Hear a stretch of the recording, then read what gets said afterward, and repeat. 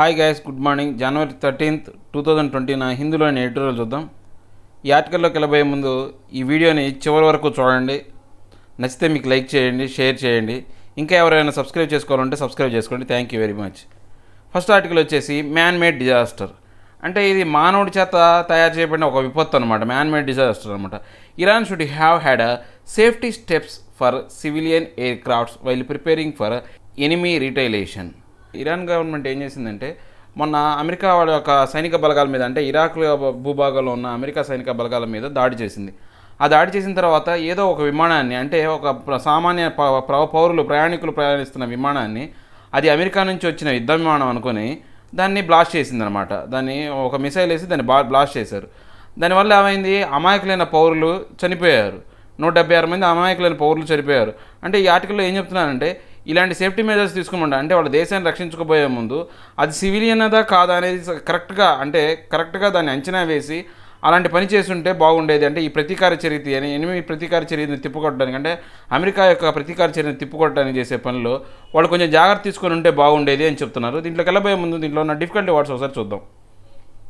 Man made disaster, calamity విపత్తు, రిటైలేషన్ revenge ప్రతీకారం, assassination murder killing హత్య, అబ్డికేట్ రిజైన్ క్విట్ త్యజించు, కన్ఫ్రంటేషనల్ హిస్టైల్ ప్రతిఘటన, బ్రింక్ ఎడ్జి మార్జిన్ అంచు, unveil reveal తెరుచు.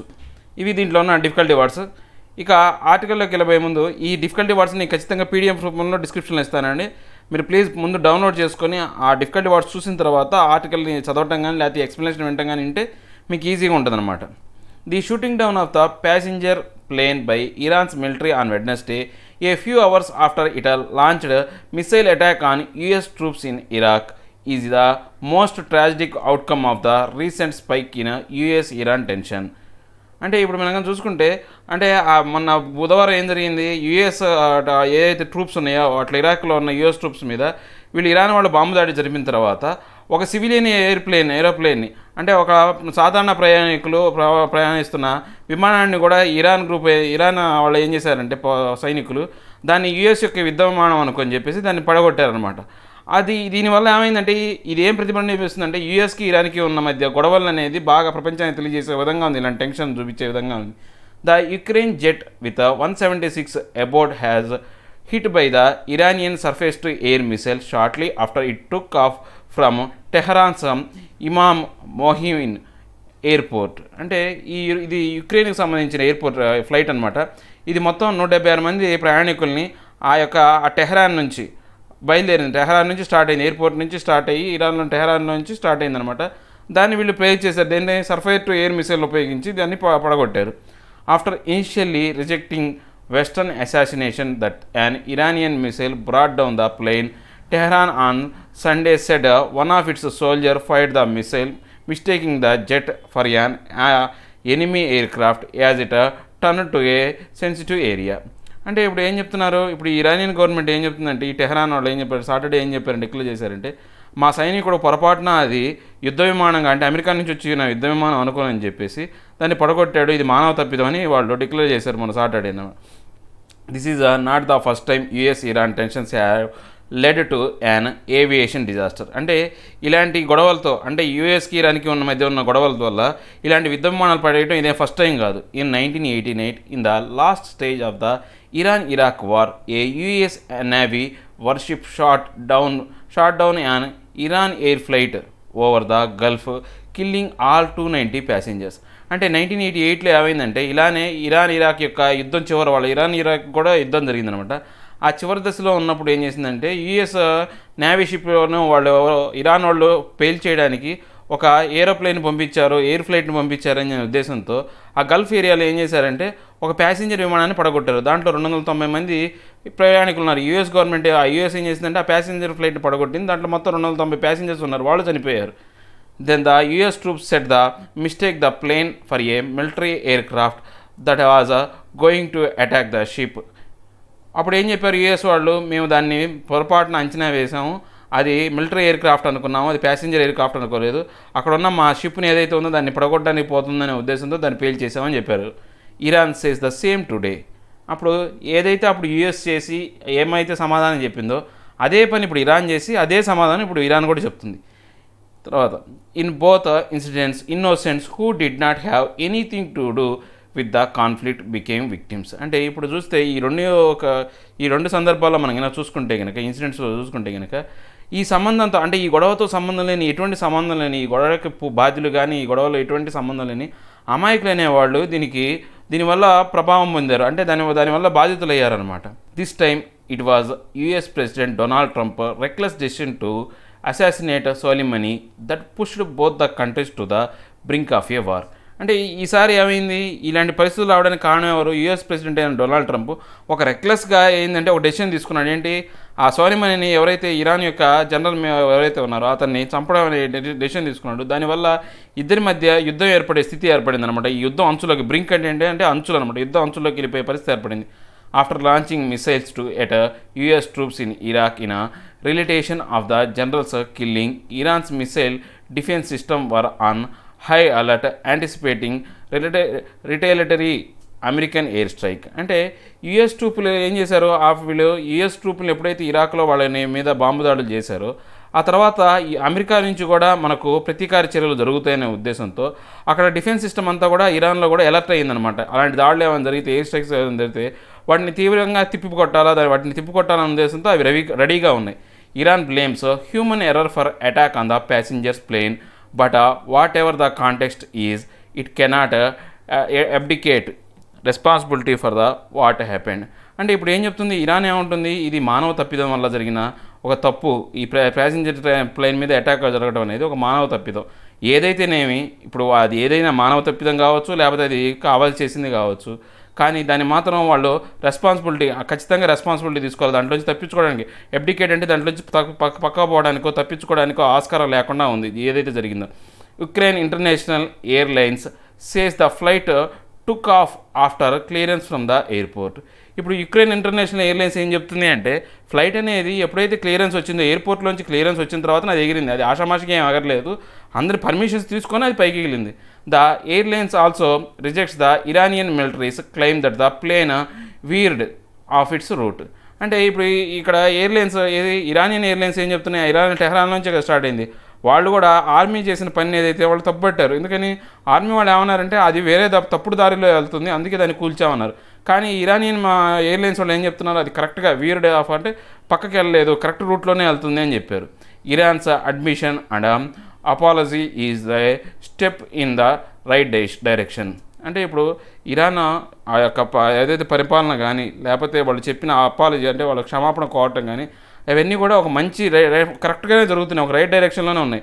But it should not carry out along with international investigation A throw probe into what led to the accident and punish who ever is responsible for the human error. అంటే ఇది వాళ్ళు చేసిందంత మాత్రం సరిపోదు, కానీ ఇది ఇంకా ముందు జరగాల. ఇంటర్నేషనల్ ఇన్వెస్టిగేషన్ టీమ్ అనే దాన్ని ఒకదాన్ని ఏర్పరిచి అసలు ఈ ఇన్సిడెంట్ జరగడానికి కారణం ఏంటి, దీనికి దీంట్లో జరిగిన తప్పు ఏంటి, ఈ తప్పుకి ఎవరైతే కారణం అయి ఉంటారో వాళ్ళని గుర్తించి వాళ్ళకి ఖచ్చితంగా ఈ తప్పుకు తగిన వాళ్ళకి పనిష్మెంట్ అనేది ఇవ్వాలి. Such mistakes are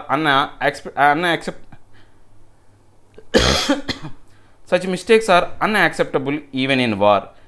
Iran should have put in place the highest safety measures and followed international protocol while preparing itself for enemy retaliation. అంటే ఇప్పుడు మనం ఏమైనా చూసుకుంటే ఇలాంటి ఏవైతే చర్యలు ఉన్నాయో ఇవి యుద్ధ సమయాల్లో కూడా కరెక్ట్ అయిన పనులు కాదు. అంటే యుద్ధ సమయాల్లో కూడా ఒక సాధారణ విమానం మీద దాడి చేయడం అనేది కరెక్ట్ కాదనమాట. ఇరాన్ ఏం చేస్తుందంటే ఎప్పుడైనా సరే ఇలాంటి యుద్ధాలు జరిగినప్పుడు హైయెస్ట్ ప్రయారిటీ ఇస్తుంది అనమాట. అంటే వాటి సేఫ్టీ మెజర్స్ కోసం అందరికీ ఏ ఇబ్బంది లేకుండా చూసే విధంగా ఎక్కువ ప్రయారిటీ ఇస్తుంది. తర్వాత కరెక్ట్ అయిన ఇంటర్నేషనల్ ప్రోటోకాల్ ఏదైతే ఉందో దాన్ని కరెక్ట్గా పాడేస్తుంది.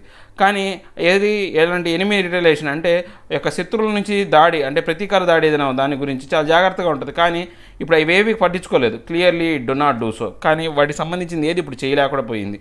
And innocent people paid A price for Iran's mistake. అంటే దీనివల్ల ఏమైందంటే అమాయకులైన ప్రజలు ఏం చేశారంటే వాళ్ళు మూల్యం చెల్లించుకోవాల్సి వచ్చింది ఇరాన్ చేసిన తప్పుకి.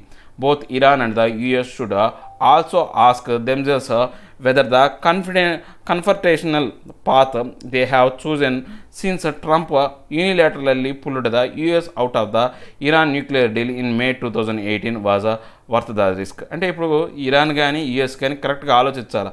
వాళ్ళు బాగా ఆలోచించుకోవాలి. వీళ్ళు అర్థం పర్థం లేకుండా ఏదైతే ట్రంప్ ఏదైతే ఉందో 2018 మేలో ఏమయ్యాడు, ఆయన యొక్క ఇరాన్ న్యూక్లియర్ డీల్ నుంచి బయటకు వచ్చాడనమాట. ఆయన అంటే ఏకఛత్రాధిపతి, అంటే ఒకటే నిర్ణయం తీసుకుని ఆయన బయటకు వచ్చేసాడు. ఆ పరిస్థితి ఇప్పుడు ఇలాంటి సిచ్యువేషన్ రావడానికి కారణమైంది. దీని మీద ఇద్దరు కరెక్ట్గా ఆలోచించాలి, చర్చ తీసుకోవాలి. Both countries were on the brink of an all out war early this week. వీళ్ళు ఇప్పుడు కనుక చూసుకుంటే ఈ రెండు దేశాలు కూడా ఆ యుద్ధం యొక్క చివరి అంచుల్లో ఉన్నారు. ఇద్దరు చూస్తే కనుక బ్రింక్ అంటే అంచులు అనమాట, చివరి అంచుల్లో ఉన్నారు. ఈ వారంలో ఉన్న జరిగిన పరిణామాలు చూస్తే at last 226 people mostly Iranians have already last there lifes in a tragedies related to the సోలిమనీ killing. Over 50 were killed in the stampede at the funeral. అంటే ఇప్పుడు మనం కనుక చూసుకుంటే మొత్తం 226 మంది, దాంట్లో ఎక్కువ శాతం మంది ఎవరంటే ఇరానీలే ఉన్నారు.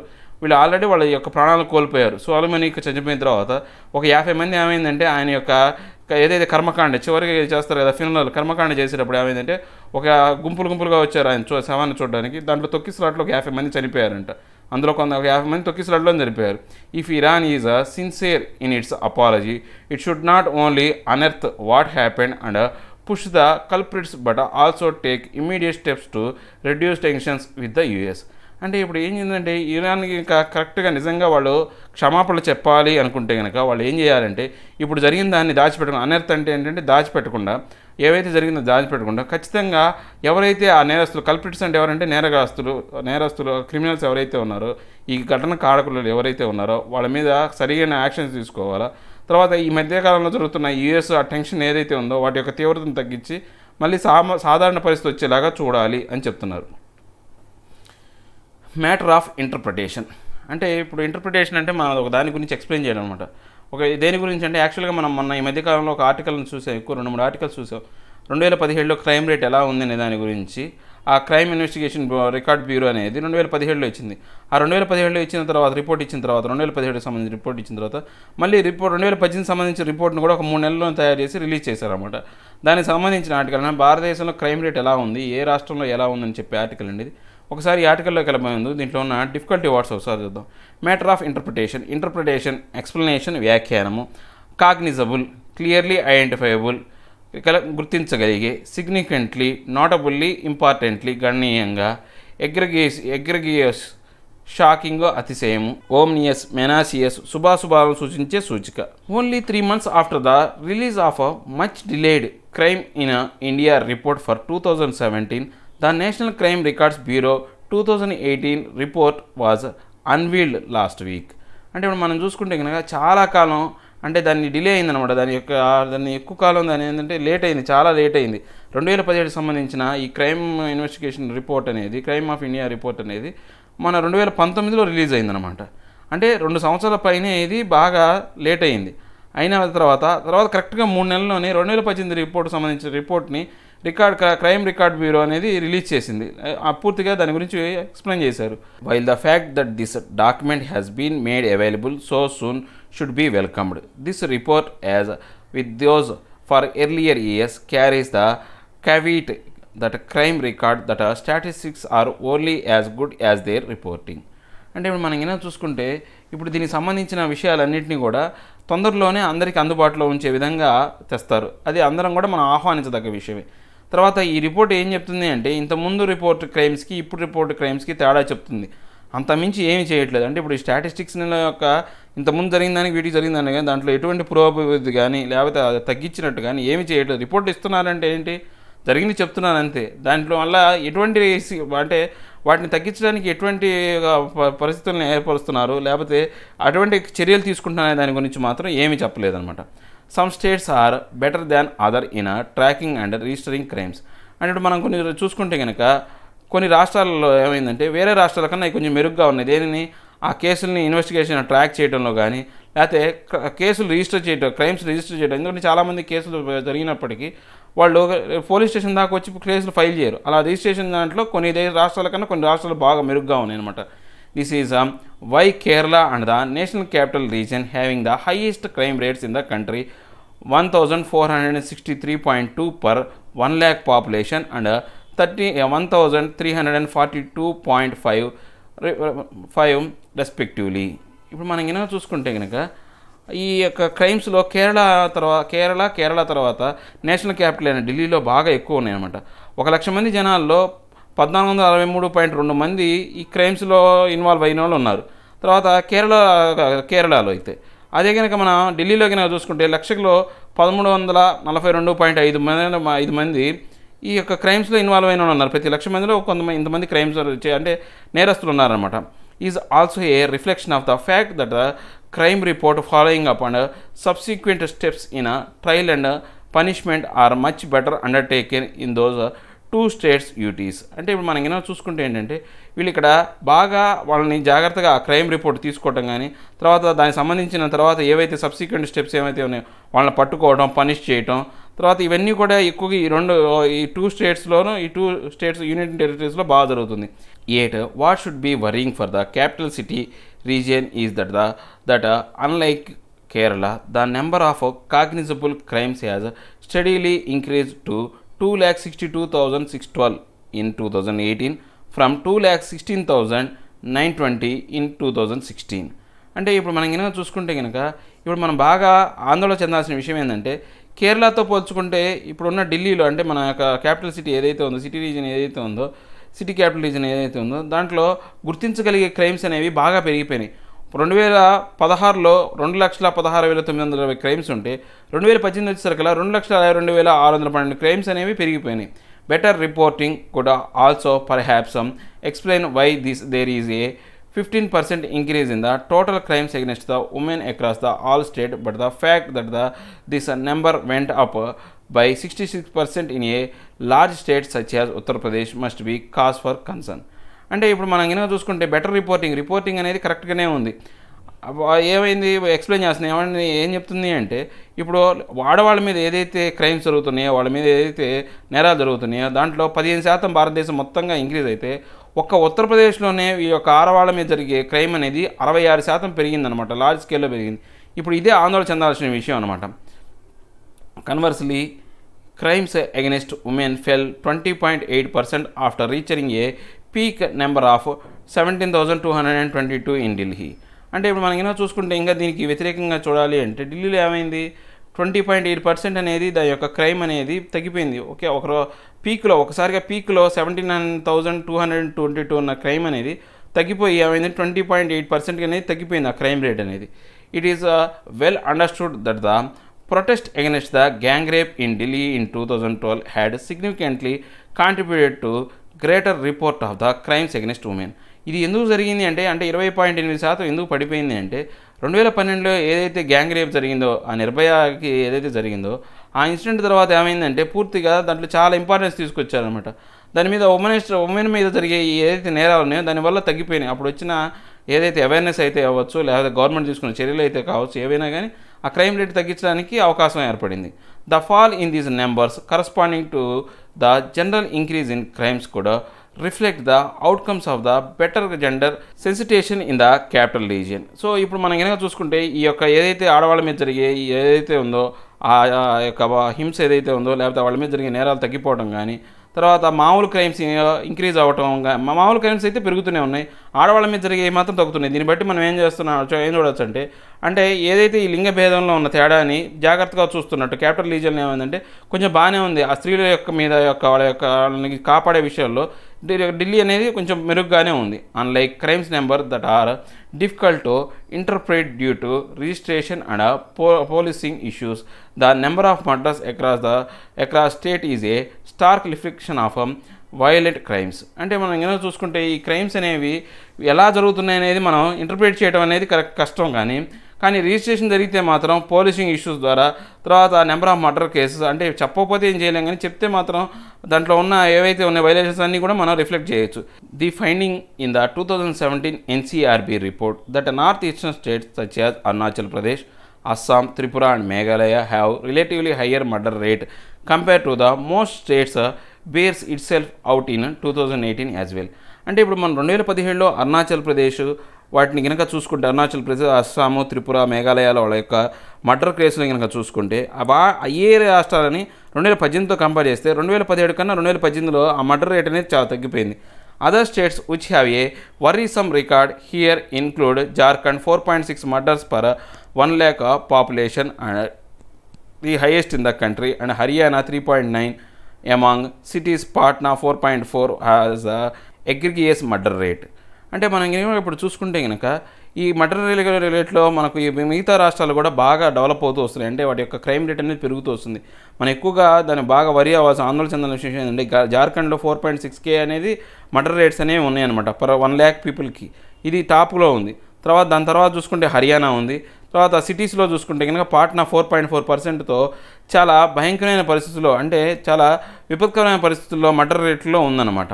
While protest and violence relating to them have occupied the news cycle in the last month or so, data from the report suggests that there has been a marginal decrease in the total cases related to rioting from 2016 61,974 to 2018 57,828. అంటే ఇప్పుడు మనం కనుక ఈ protest అంటే ఈ తిరుగుబాటులో వ్యతిరేకత రూపంలో violence రూపంలో జరిగిన వాటి కనుక చూసుకుంటే కనుక ఈ సైకిల్ అనేది లాస్ట్ మంత్ కన్నా తక్కువగా, అంటే లాస్ట్ మంత్ వాటి చూసుకుంటే సైకిల్తో చూసుకుంటే చాలా తక్కువగా ఉందన్నమాట. ఏమైంది వీటి ద్వారా జరిగిన అంటే ఈ తిరుగుబాటు రూపంలో లేకపోతే రైట్ల రూపంలో వ్యతిరేకత రూపంలో 2016లోనేమో 61,974 జరిగితే 2018 వచ్చేసరికి 57,842 జరిగినాయి అన్నమాట. ఇప్పుడు 2019లో బాగుంటాయండి, ఎందుకంటే మనం బాగా చూసుకున్నాం కదా. ఆర్టికల్ 370 అబాలిషన్ తర్వాత, సిఏఏ అబాలిషన్ తర్వాత మళ్ళీ మనం కనుక 2019 కనుక చూపిస్తే కనుక రిపోర్ట్ ఇస్తే కనుక అది టాప్లోకి వెళ్ళిపోద్ది అనమాట. Cases related to the cast and communal religious rights, political violence and agrarian conflicts registered a dip, while there was an increase in the industrial rioting and other personal dispute. అంటే ఇప్పుడు మనం కనుక cases క్యాష్కు సంబంధించింది, తర్వాత communal రిలీజియస్కి తిరుగుబాట్లకు సంబంధించింది, మత కలహాలు ఈ గురించి చూసుకుంటే, తర్వాత పొలిటికల్ వైలెన్స్లు కానీ, తర్వాత ఏదైనా గొడవలు రిజిస్ట్రేషన్ గురించి సంబంధించిన గొడవలు కానీ ఇవి కొంచెం లైట్గా పెరుగుతూ వచ్చినాయి. తర్వాత ఇండస్ట్రియల్ రివైడ్స్ అంటే పారిశ్రామికంగా తిరుగుబాటు అనేది ఎక్కువగా జరిగింది. పర్సనల్ డిస్ప్యూట్స్ కూడా, అంటే పర్సనల్గా ఏదైనా గొడవలు ఉన్నాయి ఆ రేట్లు కూడా పెరుగుతూ వస్తున్నాయి. Among cases registered as offences against the state. అంటే రాష్ట్రాలకు వ్యతిరేకంగా కూడా కొన్ని తిరుగుబాట్లు కానీ లేకపోతే కొన్ని కేసులు అనేవి రిజిస్టర్ అయినాయి అన్నమాట. There has been an ominous increase under sedition with the number of those booked in 2018 double that of the 2016, even as most such cases under this section came under Prevention of Damage of Public Property Act. Tamil Nadu and Uttar Pradesh led with nearly half of the overall cases. అంటే ఇప్పుడు మనం ఏమైనా చూసుకుంటే ఈ తర్వాత ఏమైందంటే 2018 సెడిషన్కి అంటే మత్తు పదార్థాలు తీసుకోనో లేకపోతే ఒకళ్ళని సెడిషన్ అంటే రెచ్చగొట్టం అయి ఉండొచ్చు, లేకపోతే మత్తు పదార్థాలు తీసుకొని ఉండొచ్చు. అలాంటి రెచ్చగొట్టి ఏదైనా హింసగా గురి చేసే అలాంటి ఇన్సిడెంట్ ఏమైనా ఉంటే కనుక 2016తో పోల్చుంటే 2018లో ఏమైందంటే ఈ డబల్ అయిపోయినాయి, ఒక 2 రెట్లు పెరిగిపోయినాయి అనమాట. ఇది ఒక్కసారిగా పెరిగిపోయింది, డబల్ అయిపోయింది. తర్వాత ఇవన్నీ కూడా దేనికి సంబంధించినవి, పబ్లిక్ ప్రాపర్టీని డ్యామేజ్ చేయడం. అంటే ఇప్పుడు ఏదైనా గొడవ వచ్చిందనుకోండి, మనం ఏం చేస్తాం, పోయి బస్సులు తగలు పెడతాం, అద్దాలు పగలు కొడతాం, ఒకళ్ళు రెచ్చగొట్టే ఏదైనా వ్యాఖ్యలు చేస్తే. సో దీనివల్ల పబ్లిక్ ప్రాపర్టీ యాక్ట్ కింద మనం చూసుకుంటే కనుక ఈ కేసులు అనేవి బాగా పెరిగిపోతున్నాయి. దీంట్లో ఎక్కువగా బాగా ఎక్కువ అంటే తమిళనాడు, ఉత్తరప్రదేశ్లో దీనికి సంబంధించిన సగానికి సగం పైన కేసులు, అంటే ఈ డబల్ అయినాయని చూసారా, దాంట్లో సగానికి సగం పైన కేసులు అనేవి తమిళనాడు, ఉత్తరప్రదేశ్ నుంచే కేసులు వచ్చినాయి అని చెప్తున్నారు. ఇవండి ఈ రిపోర్టు. ఈ తర్వాత ఏంటంటే అండి మనకు సంబంధించి రిలీజియస్ మ్యాటర్కి సంబంధించి, అంటే మనం కొన్ని ఆచారాలు ఉంటాయి, మతానికి సంబంధించినవి కానీ కులానికి సంబంధించినవి కానీ కొన్ని ఆచారాలు ఉంటాయి. ఇప్పుడు మన హిందూ మతంలో అన్టచబిలిటీ అనేది ఉంది. తర్వాత మన ముస్లిం మతంలో చూసుకుంటే కనుక వాళ్ళు ఏం చేస్తారంటే ట్రిపుల్ తలాక్ అని చెప్పేసి, లేకపోతే మల్టిపుల్ మ్యారేజెస్ అని రకరకాల అలా యొక్క దురాచారాలు అంటాం, మరి మతపరమైన దురాచారాలు అంటాం. ఈ దురాచారాలకు సంబంధించింది నా ఆర్టికల్ అండి. అంటే మతపరమైన దురాచారాలకు సంబంధించిన వాటిలో కోర్టులు ఏం చేస్తున్నాయంటే బ్యాలెన్స్ చేయలేకపోతున్నాయి. అంటే ఇప్పుడు సివిల్ సొసైటీని, తర్వాత ఈ రిలీజియస్ మ్యాటర్ని అనే వాటిని కోర్టులు అనేవి బ్యాలెన్స్ చేయలేకపోతున్నాయి అని చెప్పే ఆర్టికల్ ఇది. ఒకసారి ఈ ఆర్టికల్లోకి వెళ్ళబోయే ముందు మనం డిఫికల్టీ వర్డ్స్ ఒకసారి చూద్దాం. The warp and weft of religious Liberty. Warp and వెఫ్ అంటే మనం ఇప్పుడు మంచం అల్లిక అంటారు చూసారా, అల్లిక అనే దాన్ని మనం మంచం అల్లడాన్ని అడ్డాల్లో నిలువు వరుసలతో మనం మంచాలను అల్లుతూ ఉంటారు, అందరికి ఐడియా ఉందో లేదో. ఆ అల్లిక అనేది అనమాట ఈ రిలీజియస్ లిబర్టీ. అంటే ఆ అల్లిక అనేది సరిగా ఉంటేనే ఆ మంచం మనం పడుకోవడానికి కానీ ఒక సెంటిమెంట్ ఉంది మనకు, అలా నిద్ర పట్టదనో లేకపోతే ఒళ్ళొప్పులు వస్తాయంట. సో ఈ అల్లిక అనేది రిలీజియస్ లిబర్టీకి సంబంధించిన, అంటే మతపరమైన స్వతంత్రం. రిలీజియస్ లిబర్టీ అంటే మతపరమైన స్వతంత్రం అందాలి అంటే ఈ అల్లిక అనేది కరెక్ట్గా ఉండాలి. ఇది ఎవరు చేయాలంటే కోర్టులు చేయాలి. లిబర్టీ, ఫ్రీడము, స్వేచ్ఛ, expound, explain, వివరించు, extent, area, size, విస్తారము, plantain అరటి చెట్టు, బీహెస్ట్ ఇన్స్ట్రక్షన్ ఆజ్ఞ, సీర్ ప్రాఫిట్ ప్రవక్త, ప్రాస్క్రిప్షన్ ప్రొహిబిషన్ నిషేధము, ఇంపింజ్ ఓవర్ యాక్ట్ మితిమీరి ప్రవర్తించు, మల్టీలేటర్షనల్ డ్యామేజీ వైకల్యము, ఇమినేట్ ఎమర్జీ వెలువడిన, ఇన్ఎక్స్ట్రికబ్లీ unable to separate విడతీయరాని, ఎక్స్కమ్యూనికేషన్ వెలివేత బహిష్కారము, prevalent wide spread ప్రాబల్యం, రీకాల్సిట్రెంట్ అన్కోఆపరేటివ్ అవిధేయత, కాన్షియస్లీ మనస్సాక్షిగా, ఎంబాడిమెంట్ మేనిఫెస్టేషన్ రూపొందించడం, సూపర్స్టిషన్ బ్యాడ్ ఫెయిత్ మూఢనమ్మకం. ఇవి దీంట్లో ఉన్న డిఫికల్టీ వర్డ్స్. ఒక ఆర్టికల్లోకి వెళ్తే కనుక, in December 2014 the supreme court of India placed A temporary ban on మడిస్నానా, A 500-year-old ritual performed at the Kukke Subramanian temple in Karnataka. The practice involves persons, in particular those from scheduled caste and scheduled tribe, rolling over plantain leaves left behind the food half eaten by Brahmins in the belief that doing so could cleanse their skin of impurities. అంటే ఇప్పుడు మనం కనుక చూసుకుంటే కనుక ఈ ఏం చేసిందంటే supreme court 2014 డిసెంబర్లో ఒక తీర్పు చెప్పింది. ఆ తీర్పు ప్రకారం ఏం చేసిందంటే మడిస్నాన అనే ఒక ఆచారం ఏదైతే ఉందో ఆ ఆచారాన్ని ఆపివేయాలి, దాన్ని నిషేధించాలని చెప్పింది. ఇది 500 సంవత్సరాల నుంచి అందరూ పాటిస్తున్న ఒక రిచువల్ అన్నమాట, ఒక మతపరమైన ఒక విషయం. ఇది ఎక్కడ జరుగుతుందంటే కుక్కే సుబ్రహ్మణ్య టెంపుల్ కర్ణాటకలో ఈ రిచువల్ అనేది పర్ఫామ్ చేస్తూ ఉంటారనమాట. ఇది దీంట్లో ఏమిటి అంటే దీంట్లో ఉన్న ముఖ్య ఉద్దేశం ఏంటంటే షెడ్యూల్ క్యాస్ట్ కానీ షెడ్యూల్ ట్రైబ్ పీపుల్ ఏం చేస్తారు అంటే ఆ బ్రాహ్మిన్స్ తినేసి సగం తినేసి వదిలేసిందో అది తినేసిన అదే అరిటాకులు ప్లాంటైన్ లీవ్స్ అంటే అరిటాకులు ఏం చేస్తారంటే వీళ్ళు కూడా ఆహారం తీసుకుంటారు ప్రసాదం అని. వాళ్ళు తిన్న తర్వాత వాళ్ళు సగం తినేసిన దాన్ని కానీ లేదా పూర్తిగా తినేసిన దాన్ని ఏం చేస్తారంటే ఆ ఆకుల్లోనే మళ్ళీ వాళ్ళు అన్నం తింటారనమాట. దానివల్ల ఏమవుతుందంటే వాళ్ళ యొక్క చర్మం అనేది శుద్ధి అవుతుంది. అంటే వాళ్ళ యొక్క తక్కువ జాతి వాళ్ళు కదా, వాళ్ళు శుద్ధి పొందుతారనే ఒక మూఢనమ్మకం అనేది అక్కడ ఉందన్నమాట. Initially in 2012 at the behest of A group of progressive minded petitioners including the shear of the నిడమామిడి math, A division bench of the Karnataka high court put a hall to the ritual but allowed it to continue in a modified form. అసలు యాక్చువల్గా 2019లో ఏమైందంటే దీని మీద కొంతమంది ఏం చేశారంటే కొంతమంది ఏంటంటే ఇలాంటి అంటే సమాజంలో అభ్యుదయవాదులు ఉంటారు కదా, అభ్యుదయవాదులు దీని మీద ఏంటంటే తిరుగుబాటు తీసుకొచ్చారు. ఈ విషయాన్ని మీద కొంత ఆపేయాలని వాళ్ళు చేశారు, గొడవ చేశారు. దాంతోపాటు నిడమామిడి మ్యాథ్ అనే ఒక సంస్థ కూడా ఆర్గనైజేషన్ కూడా పూర్తిగా దీంట్లో పార్టిసిపేట్ చేసి ఈ కర్ణాటక కోర్టు చెప్పేదాని ముందు ఈ యొక్క ఏదైతే ఈ రిచువల్ ఏదైతే ఉందో ఈ ఆచారాన్ని ఏదైతే ఉందో ఈ ఆచారాన్ని ఆపేసింది. దాంతోపాటు ఏం చేశారంటే ఇక్కడ ఆచారంలో మార్పులు తీసుకొచ్చి కొత్త విధానాన్ని ప్రవేశపెట్టారనమాట. Devotees could now voluntarily choose to roll over leaves containing prasada, that is offering made to the deity, so long as the food was not tasted or partially eaten by members of any community. అంటే వీళ్ళు ఏం చేశారు, ఆ యొక్క ఆచారంలో మార్పు తీసుకొచ్చి ఏం చేశారు అంటే అక్కడ ఏదైతే ఉందో ఆ యొక్క విధానాన్ని అంటే ఆ అరిటాకులో ఆహారం తీసుకునే విధానాన్ని కంటిన్యూ చేశారు. ఆ షెడ్యూల్డ్ క్యాస్ట్ వాళ్ళు తినే విధానం చేశారు. కానీ ఏం చేశారు, అక్కడ ఉన్న ప్రసాదాన్ని దేవుడు యొక్క ప్రసాదాన్ని వాళ్ళు పెడతారు. అంతేగాని ఆ ప్రసాదం వాళ్ళు తినబోయే ముందు ఏ కమ్యూనిటీ వాళ్ళు సగం తినటమో సగం రుచి చూడటమో అలాంటిది ఏం లేదు, వాళ్ళ ఆకుల్లో వాళ్ళకే పెట్టి తినిపించారు అనమాట. But this order was lifted 2 years later by another division bench of the High Court, which found little wrong with the Madisnana in its supposedly original form. కానీ తర్వాత ఏమైంది, ఒక 2 సంవత్సరాల తర్వాత ఏం చేశారంటే ఈ విధానాన్ని పూర్తిగా మళ్ళీ మార్పు ఆపేశారు. అంటే హైకోర్టు ఏం చేసిందంటే దీని మీద ఒక డివిజన్ బెంచ్ ఏం చేసిందంటే దీని మీద తీర్పు ఇచ్చింది.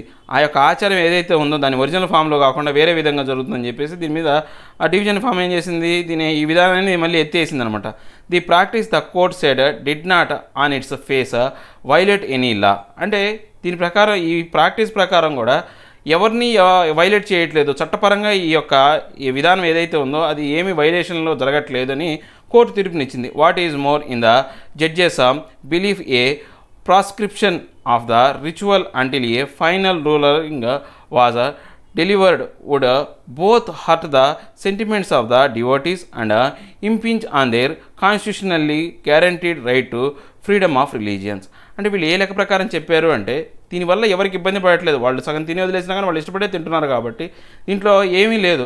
దీనివల్ల ఏమవుతుందంటే ఈ యొక్క చట్టాలు, కోర్టులు అనేవి రిలీజియస్ మ్యాటర్స్లో ఎంటర్ అయ్యి ఏదైతే ఆ రిలీజియస్ ఫ్రీడమ్ ఏదైతే ఉందో, అంటే మతపరమైన స్వేచ్ఛను హరించే విధంగా మనం తీర్పులు చెప్పకూడదు, అక్కడ జరుగుతుందంతా కూడా చట్టానికి వ్యతిరేకమేం కాదు అని వాళ్ళు తీర్పునిచ్చారనమాట. వాట్ ఈజ్ ఎట్ స్టేక్ అంటే అసలు ఇప్పుడు ఇక్కడున్న మనకు ప్రతిబంధకం ఏంటి, ఇబ్బంది ఏంటి అంటే ఒక ముళ్ళులా గుచ్చుతున్న అంశం ఏంటి? స్టేక్ అంటే ఒక ముళ్ళు శీల లాంటిది అనమాట. It is cases such as this and many more including the practice of female genital mutilation and the right of Parsi women to enter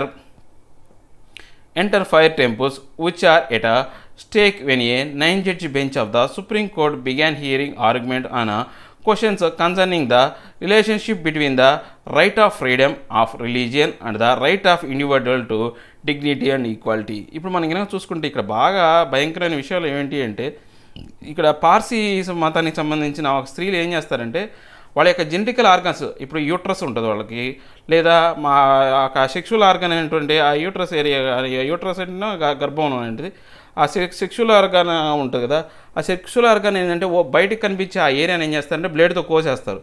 ఆ కోసేసిన తర్వాత అలాంటి ఆ లేడీస్ మాత్రమే ఆ యొక్క టెంపుల్స్ ఏవైతే ఉన్నాయో, వాళ్ళ ఫైర్ టెంపుల్స్ ఏవైతే ఉన్నాయో వాటిలోకి అలౌ చేయడానికి పర్మిషన్ ఉందని చెప్పేసి చెప్పారు. దానికి సంబంధించిన 9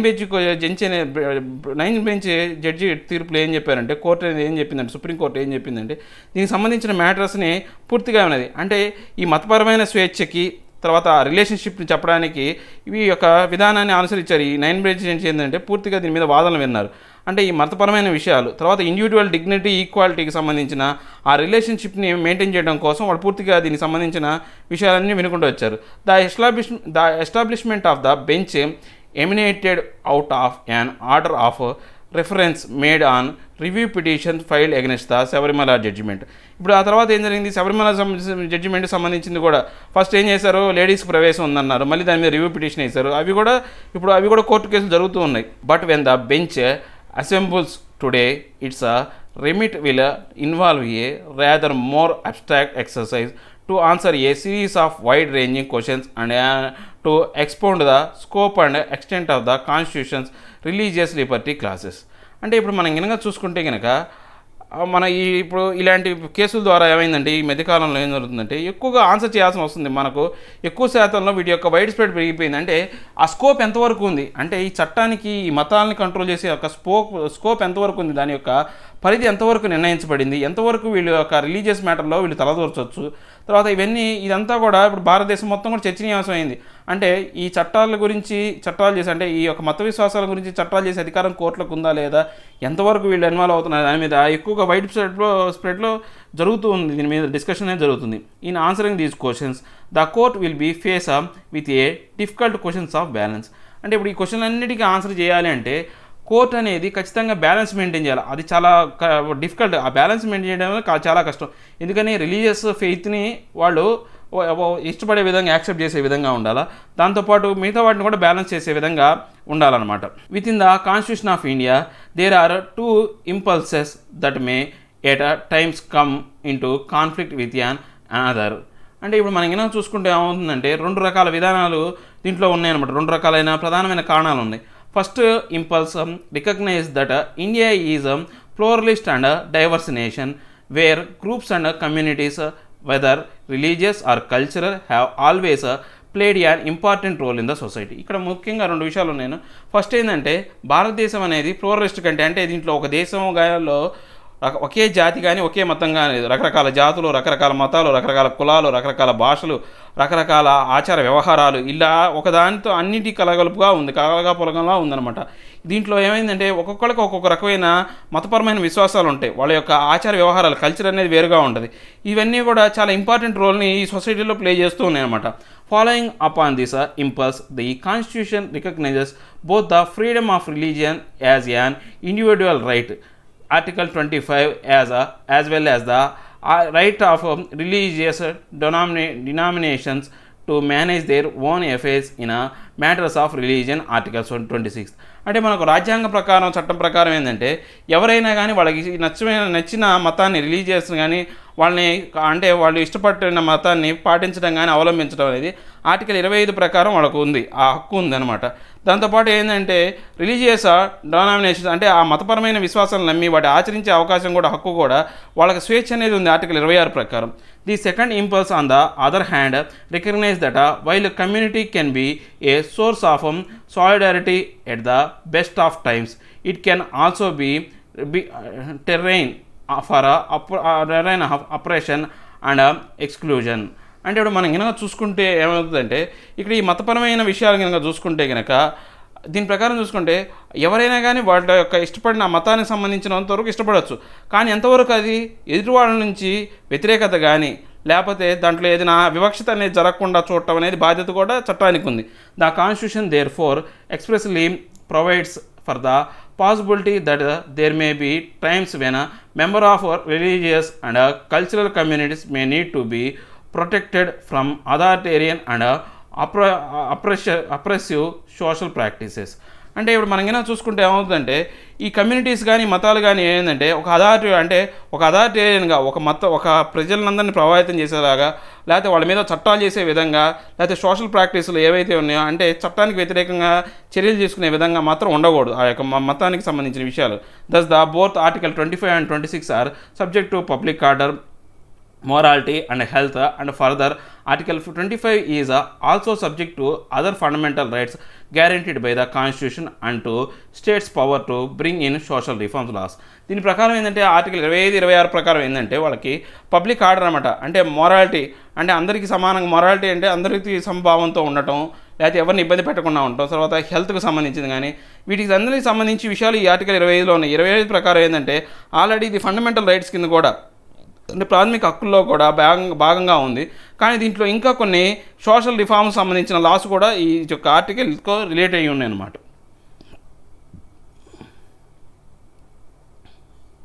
these two impulses and there expressions in various provisions of the constitution speak to an observation made by Alladi Krishnaswamy Iyer, one of the foremost drafter of the constitution, that in our country religion and social life are inextricably linked. అంటే ఇప్పుడు మనం ఏమైనా చూసుకుంటే ఈ రెండు విధానాలు ఏవైతే ఉన్నాయో, ఈ రెండు పద్ధతులు ఏదైతే ఉన్నాయి, ఇంపల్సెస్ ఏవైతే ఉన్నాయో వాటి ప్రకారం చూసుకుంటే కనుక దీనిని మన యొక్క కాన్స్టిట్యూషన్ ఫ్రేమర్ అయినటువంటి అంటే ఫస్ట్ తయారు చేసిన వాళ్ళు అల్లాడి కృష్ణస్వామి అయ్యారు ఏం చెప్పాడు అంటే ఈ కాన్స్టిట్యూషన్లో ఈ రిలీజియస్కి సంబంధించింది సోషల్ లైఫ్కి సంబంధించింది అంటే మతపరమైనది సోషల్ లైఫ్ అనేవి రెండు కలిసిపోయి ఉన్నాయి, వీటిని విడతీయలేము అనే ఇన్ఎక్స్ట్రికబుల్లీ అంటే విడతీయలేని విధంగా లింక్ అయి ఉన్నాయి.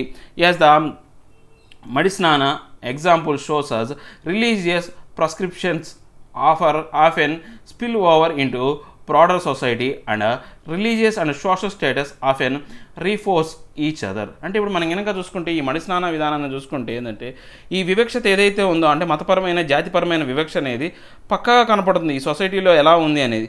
తర్వాత ఈ రిలీజియస్ సోషల్ స్టేటస్ అనేవి రెండు కూడా కలిసి ఉన్నాయి అని చెప్పడానికి ఇదే బెస్ట్ ఎగ్జాంపుల్ అనమాట. ఏ classic example of course is that of the practice of untouchability which the constitution explicitly prohibited. దీంతోపాటు మనం ఒక మంచి క్లాసిక్ ఎగ్జాంపుల్ చెప్పుకోవాలి అంటే అన్టచబిలిటీ అంటే అస్పృశ్యత భావం అనేది ఆల్రెడీ మన కాన్స్టిట్యూషన్ అనేది దాన్ని నిషేధించింది అనమాట, ప్రొహిబిట్ చేసింది. Under is the practice of X communication A practice ప్రిలవెంట్ among certain communities wear the head of the community has the power to expel the recalcitrant members and exclude them entirely from any form of the interaction with their former friends or families. అంటే ఇప్పుడు మనం కనుక చూసుకుంటే కనుక ఇక్కడ ఈ యొక్క మనం ఒక విధానం ఉందన్నమాట. అంటే వాళ్ళని గ్రామ బహిష్కారం చేయటం, వెలివేయటం అనే విధానం అనేది ఒకటి ఉంది. ఎక్స్కమ్యూనికేషన్ అంటే వెలివేయటం అనమాట. ఇలాంటి ప్రాక్టీస్ అనేది అన్నీ మా ఈ యొక్క రిలీజియస్ల మతాల్లో అనేది ఉందన్నమాట.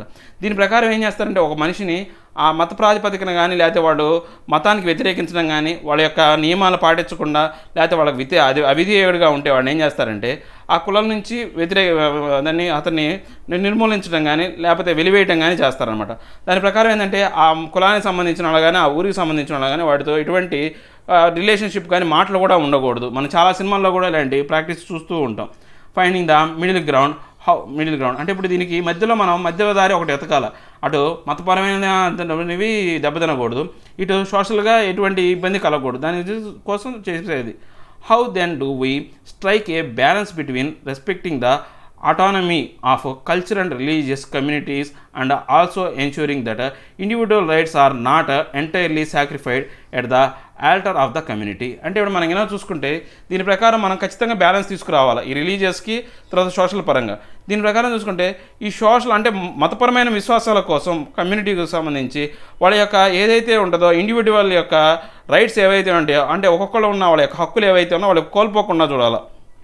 Over the years, the Supreme Court has attempted to do so by carving out a jurisprudence that virtually allows it to sit in a theological judgment over different practices. అంటే ఇప్పుడు మనం ఏమైనా చూసుకుంటే కనుక సుప్రీంకోర్టు దీనికి సంబంధించి ఎన్నో రకాలైన వర్చువల్గా వీటిని ప్రాక్టీస్ చేస్తూ వస్తూ ఉంది. అంటే ఇట్లాంటి వాటిని బ్యాలెన్స్ చేసుకురావడం కోసం రకరకాల చట్టాలు, తీర్పులు, న్యాయాలు చేస్తూ వస్తూ ఉందన్నమాట.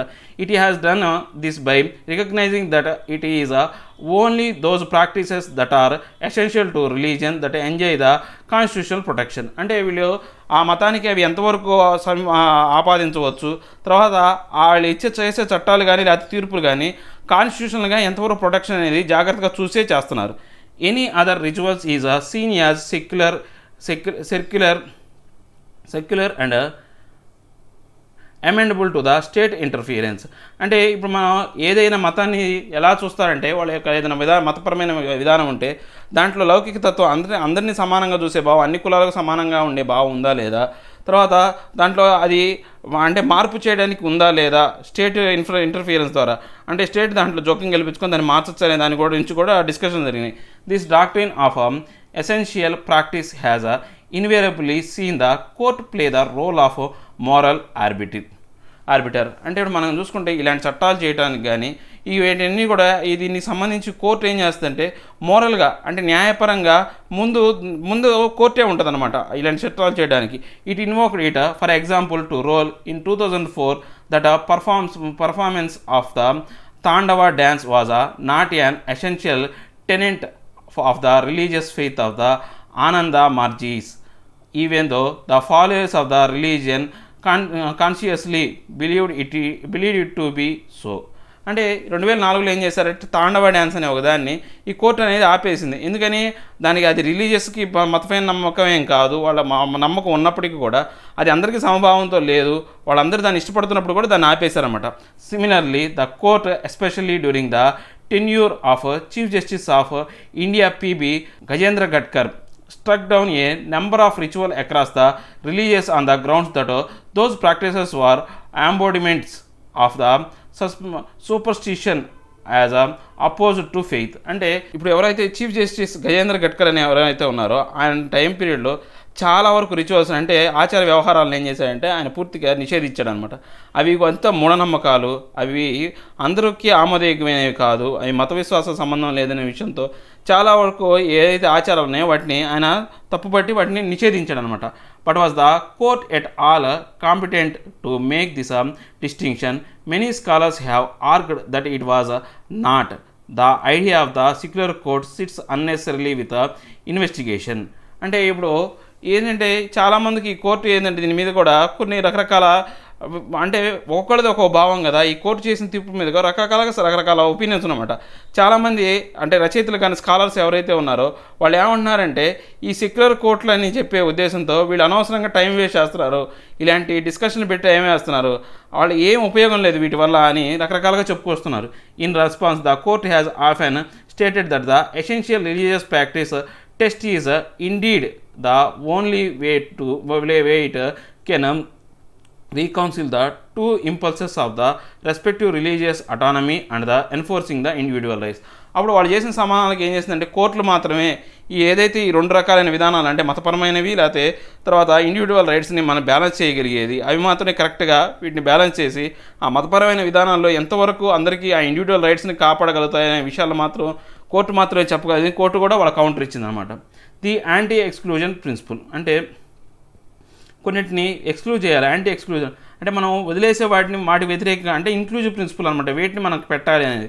For those reasons one option before the 9 judge bench would simply be to affirm existing jurisprudence as it stands and has been incrementally developed over the years. అంటే ఇప్పుడు మనం ఏమో చూసుకుంటే ఈ 9 bench judge అనేది కొన్ని సంవత్సరాలుగా ఇయర్స్ వైజ్గా చూసుకుంటే వీటికి సంబంధించిన వాటిని రోజుకి అభివృద్ధి చెందుతూ వస్తుంది. ఈ మతపరమైన వాటిని చూసుకుంటూ వస్తుంది.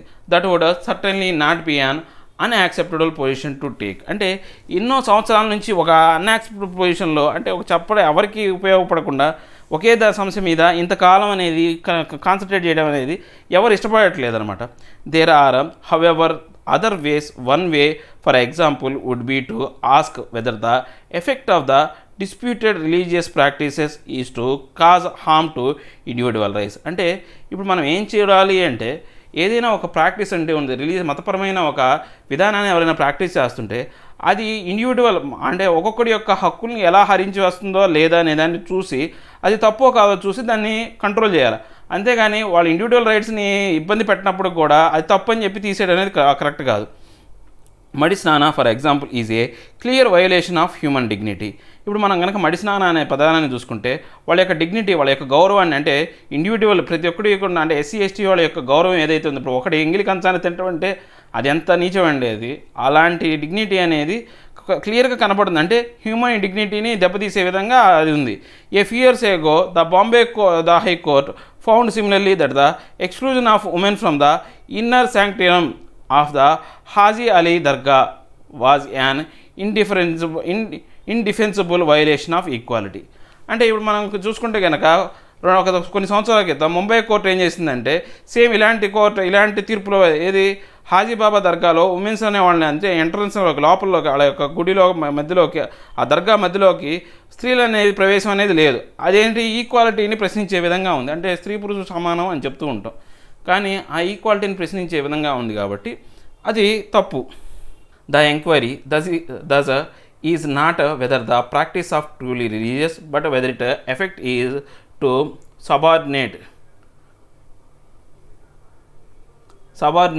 exclude or otherwise send a signal that one set of members is entitled to looser respect and concern than others. అంటే ఇప్పుడు అది కనుక చూసుకుంటే ఈ హాజీబాబా దర్గాలోకి ఎంటర్ చేయడం అనేది విధానం చూసుకుంటే వాళ్ళని అంటే దానికి మతపరమైన అంశాలు ఏమీ లేవు. దాని ప్రకారం ఏం చెప్తున్నా అంటే ఒక యొక్క వర్గం అంటే ఒక జాతిని ఒక ఏదైతే పురుషులోనే ఉన్న లింగ భేదాన్ని చూపించడం ఒక లింగ భేదం తక్కువ వాళ్ళు అని చెప్పడానికి ఉద్దేశించిన ఆచార విధానం తప్పితే దాంట్లో ఏమీ లేదు.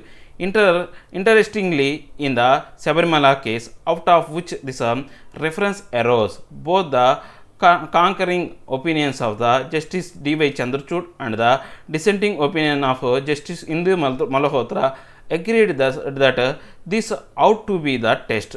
Their disagreement was limited to whether in the specific case of the Sabarimala temple, the practice on its fact was inclusionary or not. అంటే ఇప్పుడు మనం కనుక శబరిమల కేసులో కనుక చూసుకుంటే దాంట్లో మెంబర్స్ అయినటువంటి డివి చంద్రచూడ్ ఒకడు, తర్వాత ఇంద్రు మల్హోత్రా అనే ఇద్దరు జడ్జిలు, ఒక lady judge Indru Malhotra lady, ఆ చంద్రచూడ్ అనే అతను మాత్రం జెంట్ అనమాట. వీళ్ళిద్దరూ కూడా ఆ తీర్పును వ్యతిరేకించారు. అంటే ఆ ఆలయంలోకి స్త్రీల ప్రవేశాన్ని వీళ్ళిద్దరు వ్యతిరేకించారనమాట. ఈ డిసగ్రిమెంట్ అనేది ఆ శబరిమల టెంపుల్లో నిజంగా అసలు దానికి ఎక్స్క్లూజనరీ అంటే దాన్ని మాత్రం మనం ఎక్స్క్లూడ్ చేయాలి, ఇలాంటి మతపరమైన భేదభావం అక్కడ ఉంది అని అనడానికి వీల్లేదు. అది ఒక మత విశ్వాసం. అక్కడ ఉన్న శబరిమలలో ఉన్న అయ్యప్ప స్వామి అనే అతను ఆ జన్మ బ్రహ్మచారి. ఆ బ్రహ్మచారుల యొక్క ఆలయంలోకి స్త్రీల ప్రవేశం అనేది జరగకూడదు, ఏది ఆ మెన్స్ట్రల్ సైకిల్ జరుగుతున్న స్త్రీల ప్రవేశం అనేది జరగకూడదు అని చెప్పేసి వాళ్ళు ఆ తీర్పులో వ్యతిరేకించారనమాట.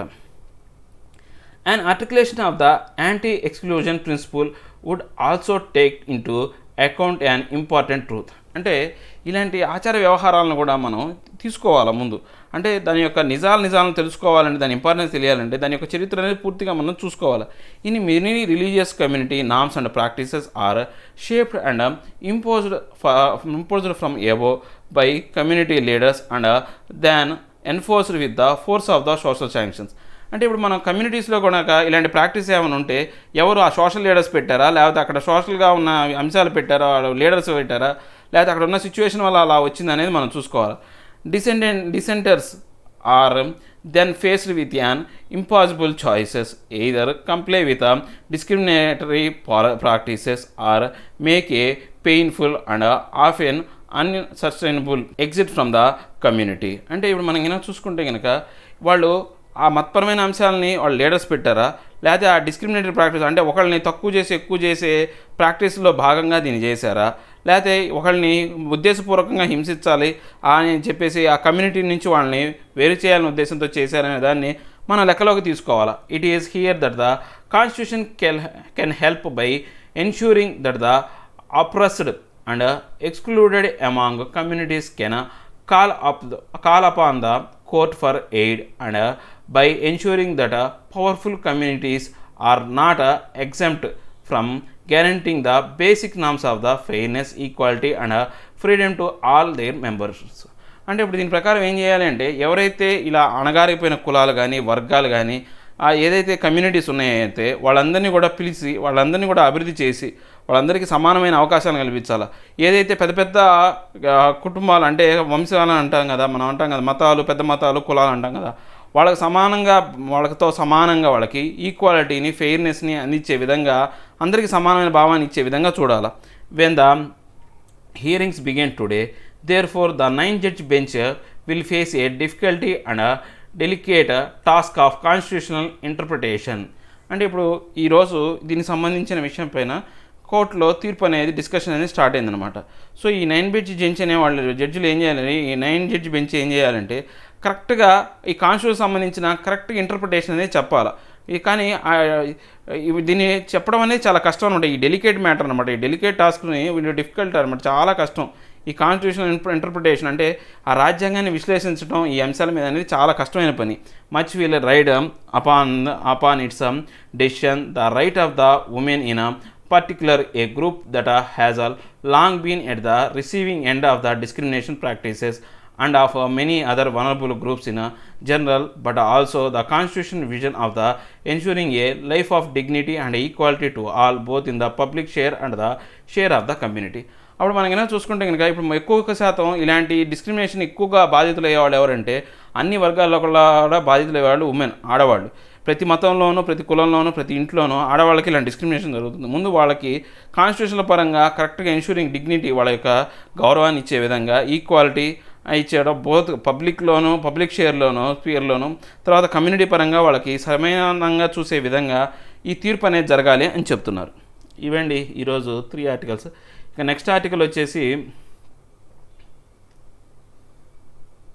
ఇది అమెరికాకి ఇరాన్కి జరుగుతున్న గొడవ సంబంధించింది. మనం ఇందాక చెప్పుకున్న ఆర్టికలే కదా, సేమ్ దీని గొడవ కారణం ఎవరు అనే విషయానికి సంబంధించిందండి. చాలా సింపుల్ వార్డింగ్లో ఉంది, మీరు చదవండి. సేమ్ దాన్నే రిప్రజెంట్ చేసే విధంగానే ఉంది. ఇప్పుడు జరిగిన ఇన్సిడెంట్స్ ఏమైతే ఉన్నాయో, ట్రంప్ యొక్క వ్యవహారం, ఇరాన్ యొక్క రెస్పాన్స్, అన్నీ ఎలా ఉన్నాయని చెప్పే ఆర్టికల్ డీటెయిల్గా చెప్పారు. ఒకసారి సింపుల్ చదవండి, అర్థమవుతుంది. ఇవేండి ఈరోజు నా 4 ఆర్టికల్స్. నా ఎక్స్ప్లెనేషన్ మీకు నచ్చినట్టయితే లైక్ చేయండి, షేర్ చేయండి, సబ్స్క్రైబ్ చేయడం మాత్రం మర్చిపోకండి. Thank you very much.